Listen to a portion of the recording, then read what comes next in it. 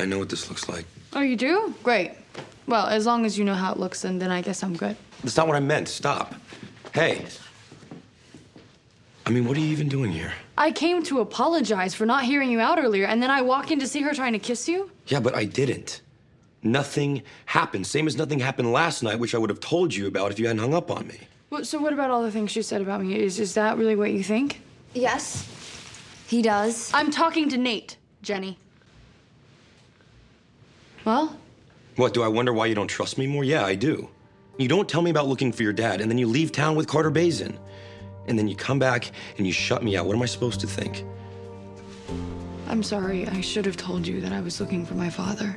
But I didn't leave town with Carter. You know that. I even tried to apologize. What are you talking about? The night of Dorota's wedding. I called your cell to explain everything. I even left the message with Jenny. What message? I never talked to her, Nate. For once, please, don't let her do this to you. I left you a message, Nate. She said she would tell you.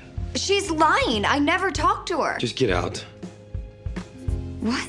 Seriously, Jenny, just please leave.